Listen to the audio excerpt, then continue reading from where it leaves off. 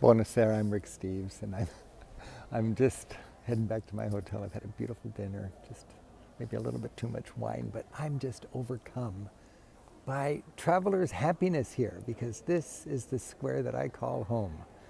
I live under those arches at my favorite hotel. And this is the square, the Piazza of the Annunziata. And this is the first Renaissance building by Brunelleschi back in 1420. Look at those, the harmony of those arches. And then the beautiful Della Robbia glazed terracotta medallions. And if we look at this square, this was like the center of Renaissance Florence 600 years ago. And this is a breakthrough thanks to the Medici. That's Ferdinand, and he's one of the Medici princes. And these Medici were rich banking families that were really good at marrying into the royals. And then they became petty kings. And he was the Grand Duke of a little country called Tuscany, back when Italy was a bunch of feuding little countries like that.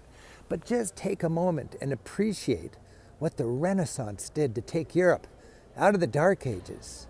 And humanism, society could get together and construct a square with this elegance, with this harmony, with this cohesiveness. And just down the street, we've got the towering Duomo, Brunelleschi's amazing dome. And I'm in the middle of this city right now, and it's just peaceful. It's peaceful, it's floodlit, it's nearly traffic-free. And yeah, there's a lot of tourists, but if you're out and about, under the floodlighting, getting excited about the Medici, sleeping on a square like this, in a hotel like that, life is good. Happy travels from Florence, from the Piazza of the Annunziata, under a floodlit Medici prince.